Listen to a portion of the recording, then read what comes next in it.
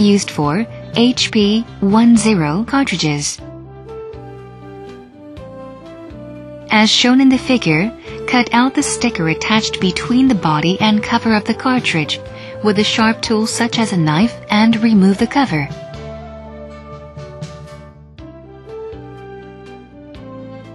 With a supplied gimlet, remove the plastic ball at part A.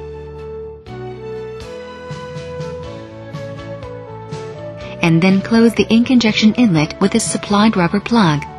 If you do not close the injection inlet completely, ink may leak out. Open the cap of the ink container and connect the injection needle.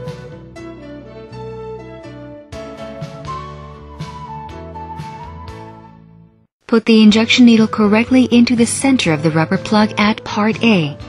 Slowly inject the recommended volume of ink by pressing the piston of the ink container.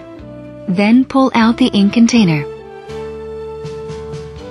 After connecting the needle to the supplied suction syringe, put the needle into the rubber plug at part A.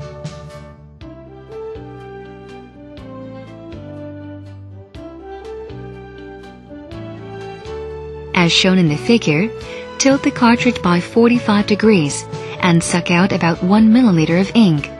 Then remove the syringe. After connecting the body with the cover of the cartridge, install the cartridge in the printer, and then run the cartridge cleaning process before use.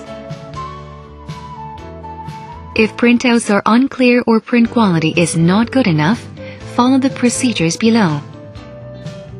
1. Connect the ink injection needle to the suction syringe.